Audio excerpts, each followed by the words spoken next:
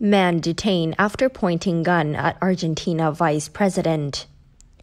A man has been arrested after pointing a gun inches from the face of Cristina Fernández de Kirchner, Argentina's vice president and former president, as she was greeting supporters outside her home in the Buenos Aires neighborhood in Recoleta. The Argentina's newspaper Carlins reported that a 53-year-old Brazilian man has been arrested at the scene.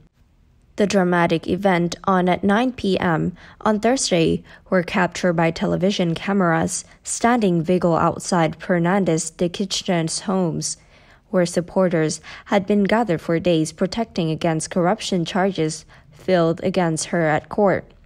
The footage showed the man pushing through supporters, raising a gun to Fernández de Kirchner's face, and apparently attempted a shoot, which seemed to misfire. Some reports say the man pointed the gun at Fernández de Kirchner but did not fire. The two-time former president, Argentina's leading political figure, can be seen reacting, covering her face and hunching down. She appeared to be unharmed. A person who was identified by those who were close to him, who had a gun, was detained by the vice president's security personnel. They set him aside, found the weapon, and now it must be analyzed. Security Minister Aníbal Fernández told local cable news channel. The minister said he wanted to be careful in providing details until the investigation learns more. The level of verbal violence has been growing alarmingly among opposition's politicians in Argentina this year, mainly centered around corruption charges filed against Fernández de Kirchner in court. Some extreme opposition's politicians have called for the death sentence to be reintroduced for the vice president. After the incidents, a statement from Fernández de Kirchner's Frentes de Todos party said the incidents meant to hatred emanating from different spheres of political, media, and judicial power against the former president only led to a climate of extreme violence. The economy minister, Sergio Massa, called the incident an attempt assassination. When hate and violence prevail over debate, societies are destroyed and situations like these arise. Attempted assassination, he said in a tweet. The former president, Mauricio Macri, demanded an immediate investigation into this extreme serious attack, which fortunately caused no harm to the vice president.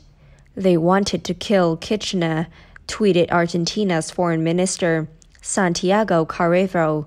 This is the most serious act of political violence since the return of democracy. Fernández de Kirchner is embroiled in long-running accusation that she favored the construction firm of a close ally for road contract during her 2 terms as president from 2007 to 2015 in her home province of Santa Cruz. Prosecutor Diego Luciani last week urged a 12-year sentence of convicted provoking widespread protests across Argentina, including in front of Fernández de Kirchner's Buenos Aires home. She responds saying that the charges were politically motivated and that she is facing a judicial mediatic firing squad. Report that the alleged culprit that Brazilians sent shock wave through Brazil, where fear have been growing that the extremist rhetoric of its far-right president, Jair Bolsonaro, might inspire some kind of violence incident.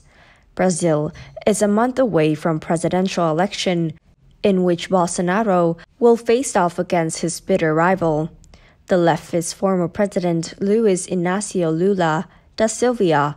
Lula has reportedly taken to wearing a bulletproof vest at rallies for fear of a similar attack from right-wing extremists. That's it for today. Thank you and goodbye.